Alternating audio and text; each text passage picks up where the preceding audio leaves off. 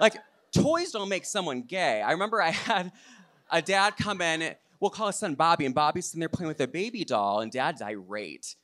And so we have an after-school meeting, and he's like, Bobby's not supposed to play with Barbie dolls or baby dolls anymore. I said, why? And he goes, well, I don't want him to be good. I said, gay? He said, yeah, but also, like, it's a girl's toy. I'm like, that's not a thing. I said, did you hold Bobby when he was a kid? And he said, yeah. I said, well, he's just practicing holding a baby. And Dad's like, well, did you ever play with baby or Barbie dolls? And I said, no. I played with my Batman and Robin action figures. The Chris O'Donnell one had nipples.